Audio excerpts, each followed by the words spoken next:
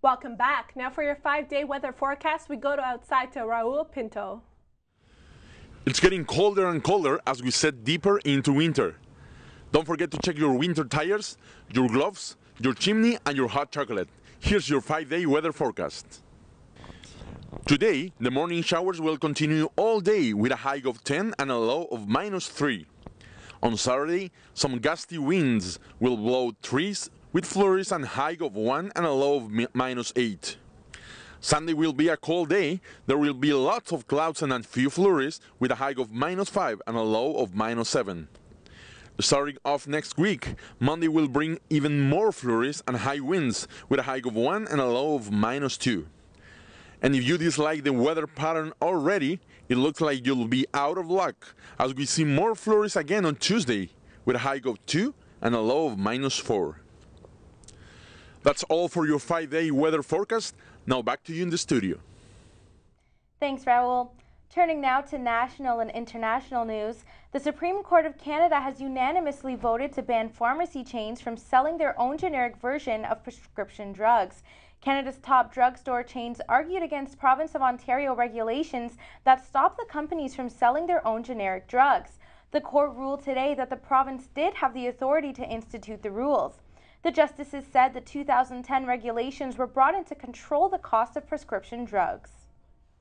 In Latvia, 47 people are dead after the roof of a grocery store collapsed in the city of Riga. The Fire and Rescue Service says an additional 35 people are injured, with 28 in hospital. The death toll is expected to rise as more people may be trapped under the rubble. The reason for the collapse is still unknown. Rescue and police officials say it could be poor construction design flaws of the building. An oil pipeline has exploded in eastern China, killing 35 people. The pipeline sprung a leak, then caught fire hours later as workers tried to repair it. 166 people are injured, and the nearby sea is now contaminated with oil. The exact cause of the explosion is under investigation. The death toll from the monster typhoon that devastated the Philippines is now over 5,000. That's a big jump from yesterday's numbers, which sat just over 4,000. Roughly 23,000 remain uninjured and over 1,500 are still missing. The two Canadian Greenpeace activists that have been held in Russia have finally been released on bail today. Paul Riziki of Port Colborne, Ontario, and Alexander Paul from Montreal were among the 30 people arrested 2 months ago. The activists were in the Arctic protesting anti-oil drilling in Arctic waters. All 30 face hooliganism charges with possible sentences of up to 7 years. And now with your sports news, here's Natalie Stoberman.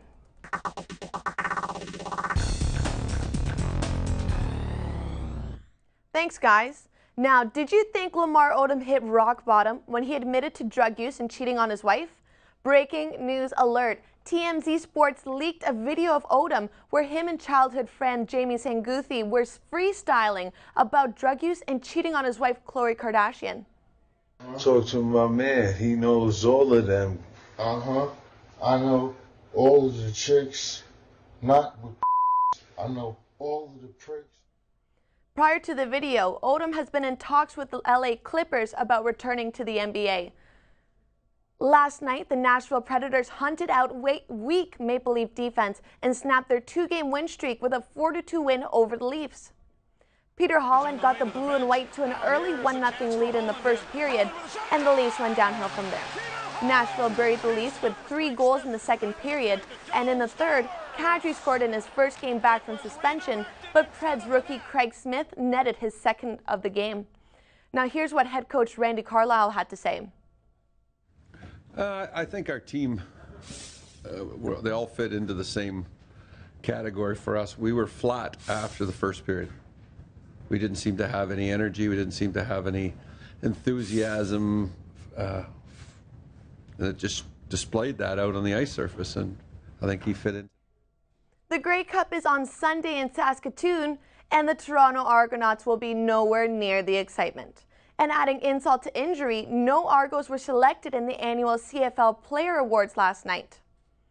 Now, the top awards were for Brett Jones, the center for the Calgary Stampeders, as he was named this season's outstanding rookie. Alouettes linebacker Kyrese Hebert took home the Tom Pate Award for his philanthropy. But the big award went to Calgary's John Cornish, who's the first Canadian in 35 years to be named the Outstanding Player. Major League Baseball is mourning the death of MLB Players Association head Michael Weiner. Weiner passed away yesterday, only 15 months after being diagnosed with an inoperable brain tumor. Weiner's passing has been trending on Twitter with condolence tweets from players like Torrey Hunter and Jose Bautista and from other fans. Weiner was 51 when he died. That's all for sports. I'm Natalie Stoberman. Now back to you in the studio. Thanks, Natalie. After the break, we'll get the latest in entertainment from Sandra DeGrandis. Jackman has a cancer scare and Vince Vaughn visits a sperm bank. I'll have all that and more in your entertainment update.